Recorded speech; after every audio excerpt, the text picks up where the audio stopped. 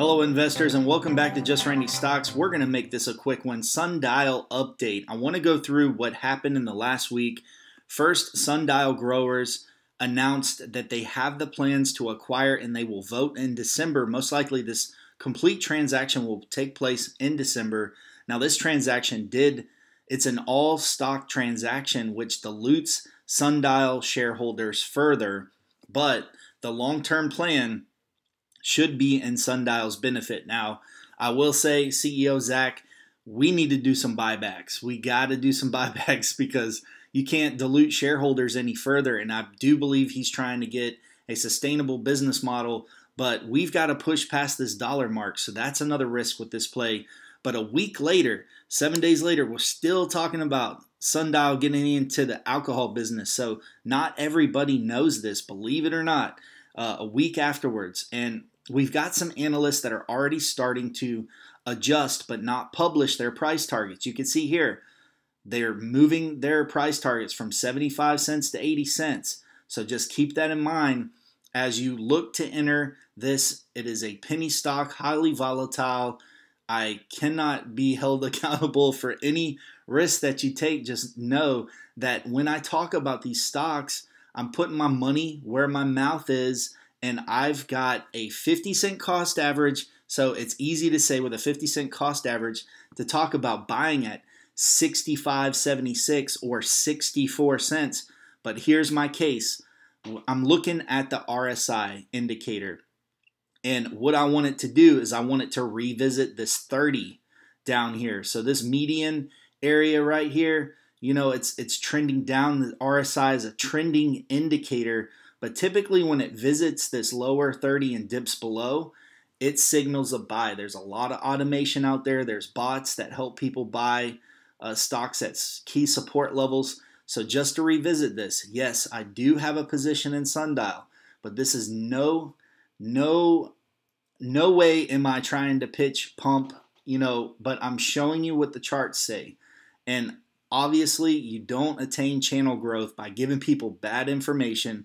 So in the Bollinger Band, 2 standard deviations up and down, you can see it hasn't visited the lower portion of this cloud, the standard deviation down.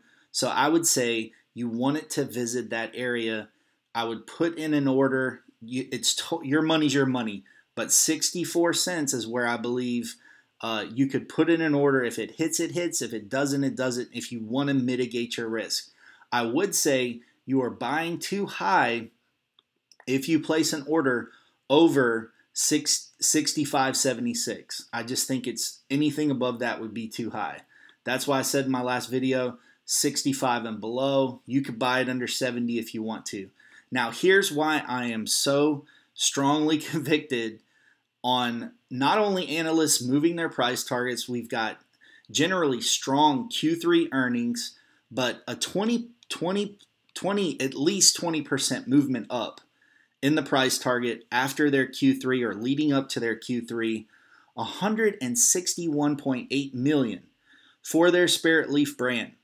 That's all we can recognize, but as of October 6th, Zach put this out. I just don't understand why the price movement isn't. It's got to be manipulation in the market. Last 3 months. Now, this is not the Q3 numbers. January, February, March, April, May, June.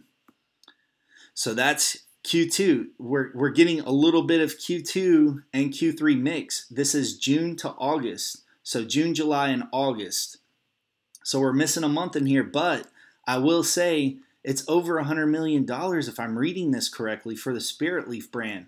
Now, if we go into ticker terminal and we look at the last few quarters, now that's Canadian dollars. So I've got this also in Canadian dollars so it doesn't confuse anybody. I want to keep the numbers relatively close. Over $100 million, 14 million, 20 million, 12 million, 13 million. You can see why the price is where it's at right now because it's been trending down.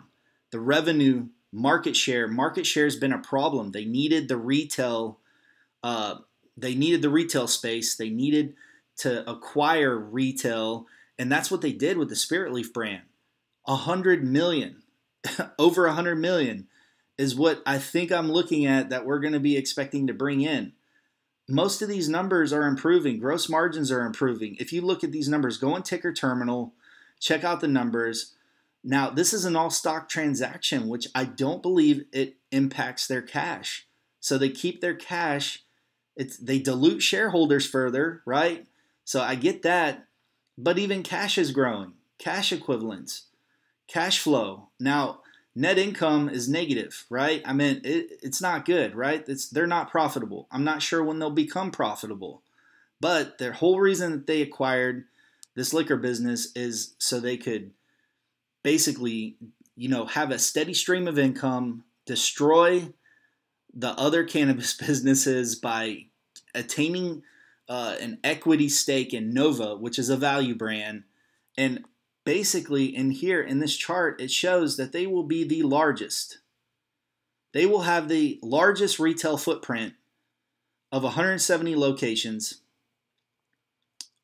Sundial and Nova, once they consolidate. So yes, this isn't going to happen until next year, but what will it take to get this over $1? I see good things happening with Sundial. That's all I got. I'm going to turn it back over to you guys. Let me know what you think in the comments below.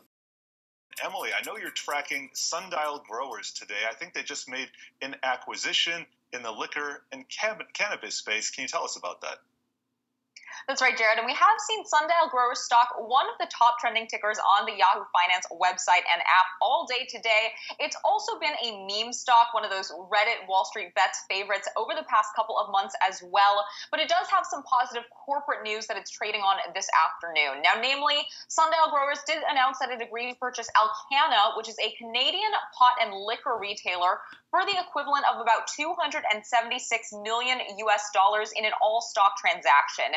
Now, this is potentially a lucrative deal here for Sundial in expanding its retail footprint. Alcanna is Canada's largest private liquor retailer and has about 171 in-person locations. Now, some Wall Street analysts also struck an upbeat tone on this deal. CIBC analyst John Zamparo wrote in a note that this agreement, quote, comes as somewhat of a surprise, but the business is a strategic fit with Sundial's existing retail platform, particularly in cannabis and acquisitive nature. Now, I should note that Sundial shares are up nearly 50% so far for the year to date. Most of that spike came earlier this year amid that initial meme stock frenzy, though we should also note that shares of Sundial are still down about 4.5% today, even with today's jump, Jared.